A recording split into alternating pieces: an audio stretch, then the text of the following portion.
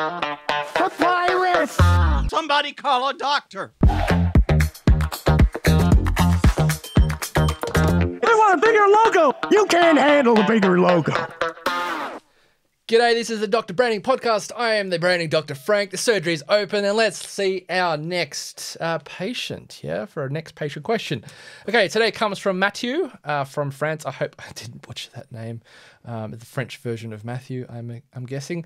Matthieu asks, my branding is difficult to remember and implement. We have so much going on, and while we do have brand guidelines, it's a Bible to remember and sift through. What do we do? Thanks, Matthieu, all the way from France for that one. Okay.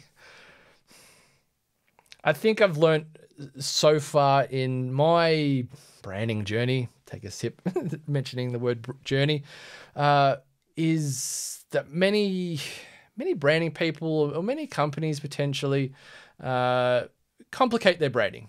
Same with marketing as well, and same with probably any other part of business, is this lack of clarity that we have in terms of delivering a very consistent experience and outcome and process as well from an internal perspective. So branding in this respect sounds like it's more complex than it needs to be, and for some the deliverable can be. So it can be just too much to absorb and remember and have to deliver on, where I think at the end of the day, it just gets lost in translation of how do we use this, how do we use that, how do we make sure that we're ticking all the boxes of our brand, and it just becomes an absolute cluster of confusion.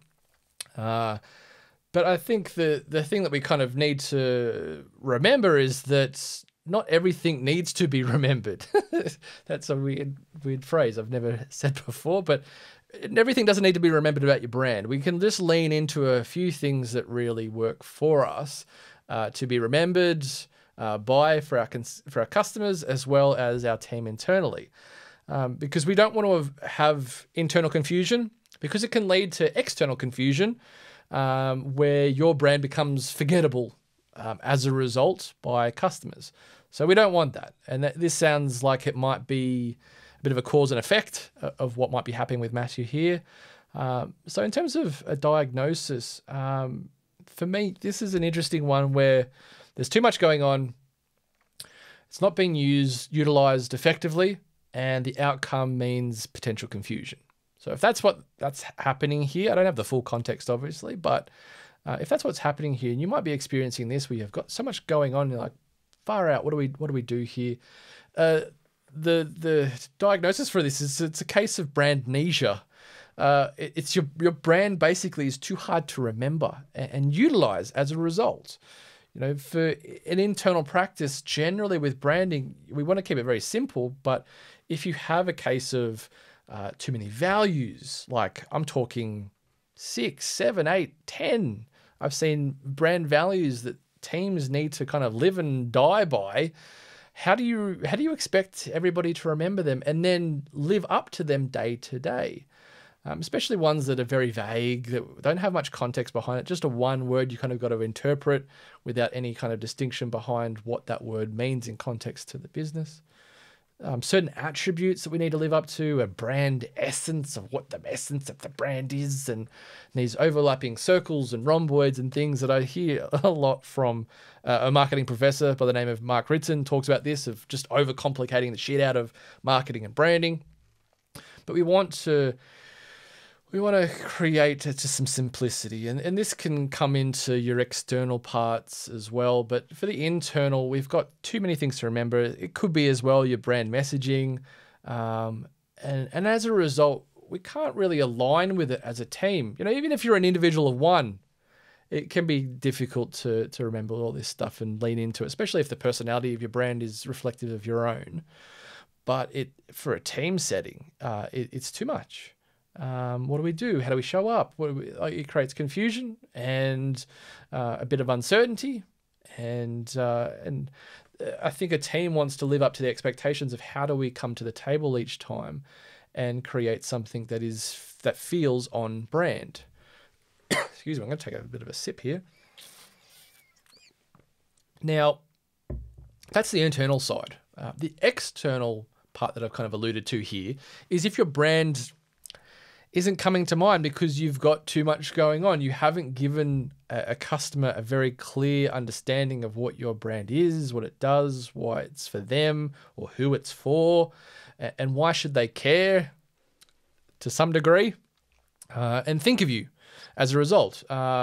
If that's not happening, if customers aren't keeping your brand top of mind, then you kind of know, you get a bit of a sense there that your branding and marketing isn't working.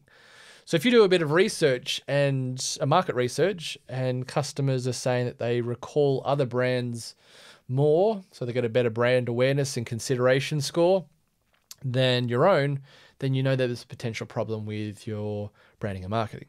Not standing out enough, not being present enough, not coming to mind easily because there's too much complexity potentially to your brand. You know what? You might have a very complex logo and complex packaging design, things like that just becomes too hard to kind of remember. We want to keep things quite simple and easy to read, easy to visually consume, and catch our attention. And if there's too much detail, we can really get lost in all those bits of detail. And I think this is where we see, even when it comes to messaging, we see mixed messages for clients or customers, consumers, your audience, to understand what they should be paying attention to and why they should be leaning in to find out more. If you have a lot of different mixed messages and it's not so clear, or it's too detailed potentially to get the point across, people don't have time because we have so many messages coming at us and there's so much going on. So if you have, a different value proposition that says one thing and then a selling proposition says another, and then you have your story that talks about something completely different, and it's a bit of a hodgepodge of different things and slogans that talk about a completely different feel of offer that you have. I can't really give you examples here because most brands that we do see every day do it quite well, and they're very single-minded in this.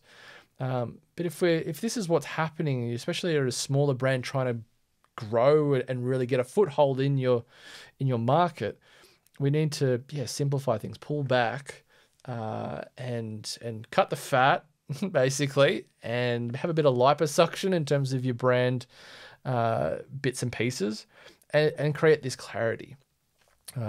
We need to see a brand show up, your brand especially, show up repetitively with the same kind of message, same kind of look over and over and over, to be able to remember it, for it to come to mind, to be considered, bought, and then thought of again, to buy and buy and buy and buy again and again and again and again.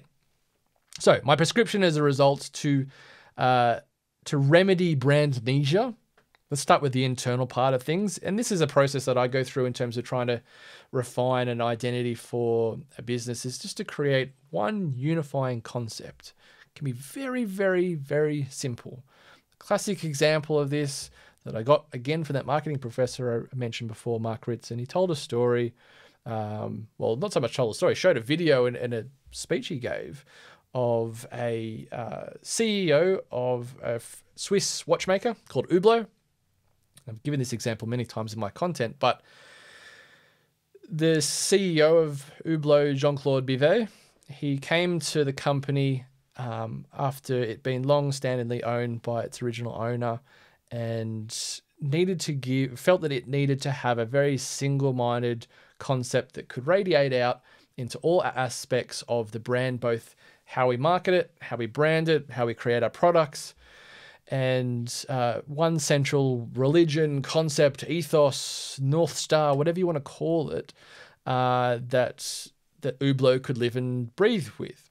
And the concept was one word, which doesn't need to be one word. It can be a phrase, it can be a sentence, whatever it might be, but just a single-minded idea that represents what the brand is, does, and who it's for, so that people can remember it, people can think of it, it makes sense. It might not need to be at the forefront of your business so that a customer knows what that word is or that phrase is. But Hublot's was a term called fusion.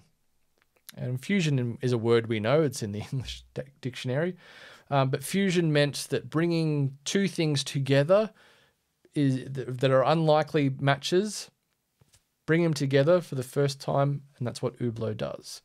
So a classic case for them, they had a watch that brought together gold and rubber, a rubber strap, gold face watch, something that had never really been done by any watchmaker up to that point, is how Jean-Claude Biver described as a provocation in this world back in the 90s, I think it was, or maybe even 80s. And what happened was it's this fusion where rubber and gold had really never met before hadn't met since the Big Bang, where all the elements all together and then they diverged and then they're coming back together with Hublot with this fusion. And as a result, they call the watch the Big Bang. So we see how fusion comes together.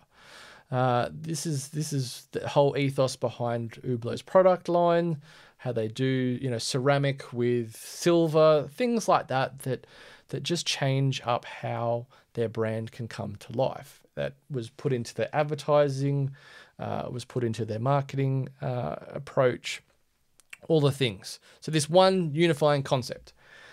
The other thing you can do internally in terms of making sure that your team align with your brand to make it easy for everybody is to just remember 3 key things. It could be your purpose. So why do we get out of bed every day to do this for these people? We're here to do better branding. That's my purpose here, to help brands do better branding, help businesses do better branding, help designers do better branding. It's a very simple idea. Values, try and keep it to 3.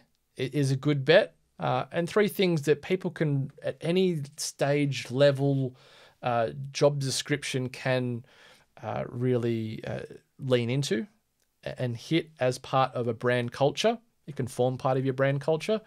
Any more than 3 tend to be forgettable. I worked in a business that had 4, and I could never remember the 4th one to save myself. One of them was creativity, and I could really lean into that as the only designer in the building. But yeah, 3 seems to be a good number. You could do 2, but it just gives you a little bit of a triangled trioid of values. And then your personality. What kind of personality do we want to show up with every day? That could be based on your values, the kind of energy that you want to bring. If it's professional and serious, that sort of tone of voice that we want to have as a result, or it's much more playful and engaging. There's a whole spectrum of personality that we could do. You could lean into the 12 Jungian personality types if you wanted to, in terms of archetypes of how your brand shows up, is a bit of an example to base a personality on, or grow from at least. And that could even come from the team that you have as a collective. How does your team come together and mush together, being unified by that one concept and some of these values as a personality? Or it might be distinctive of the founder of the business. You might be the founder of the business. Just like a Richard Branson or a Gary Vee, what is the pinnacle personality that we all want to kind of live up to in terms of what this brand is going to be remembered for as a result? Because that's going to obviously impact what the consumer sees, the external. So in terms of the external, we want to remember up to 3 key messages. It might just be one message that you just announce over and over and over. And like Nike's is just do it. It's their tagline. It was a slogan. Like for a marketing campaign, it became a tagline that you understand what the brand lives and breathes to just go out and do it. Then 3 key visual aspects that people can identify easily and remember, that communicates potentially what it is you do, but doesn't necessarily need to. It just needs to be identifiable. So that could be things like color. Could be your logo, could be your packaging style, or the shape of your product that does stand out distinctly. Or even in your service, it's your face, it's your people's faces, or one face in particular that might be the face of your business. Could be a mascot, things like that you can do, and lean into just a few of them that you just make sure that they're always present. They're called distinctive brand assets. It also includes your messaging. It could be sounds as well, not just visual stuff as well, just like Netflix do with their to-dun before you watch a show, or when you turn on a Mac computer, chong, it's a Mac straight away. And then we want to effectively simplify what we have, because Matthieu said that he's got a brand guide, but to sift through it, it's like a Bible. How you want to remedy that with the solution is to create what I have done in the past. I simplify my brand guidelines to be only a few pages now, up to maybe 8 to 10 rather than 40-page books or more, is a cheat sheet. And a cheat sheet can be just like an A4 or a US letter shaped document. It'll be 1 or 2 pages, front and back. The front side, you could have all your strategy and messaging. The other side, you could have all your visuals, so your typography, your fonts, your colors, and your logos. And it's just a very easy reference guide for everybody to have maybe in their drawer to easily reference day in, day out. Or you put that into a bit of like a mini team handbook that everyone has on their desk or in their drawer, something like that that can be easily lived up to, so that we make sure that we're consistent throughout our day and living up to the brand and what that expectation is of delivering a great brand experience for our customers.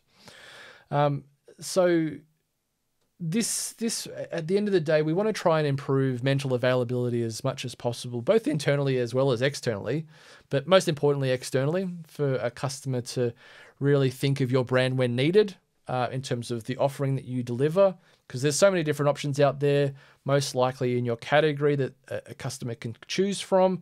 We want to make sure that you are top of mind so that you are showing up consistently, which is one part of it, but also showing up with a consistent message and look and general brand that someone can remember and think of and lean into and maybe even connect with, emotionally connect with, so that there's this irrational feeling that I want to choose this brand because I connect with it over another. So it's like most people with Apple, why someone chooses Apple over a Microsoft. They do exactly the same things. They offer the same output. They're probably just as fast as each other, but I'm more emotionally attached to an Apple computer as a result of their branding, their marketing.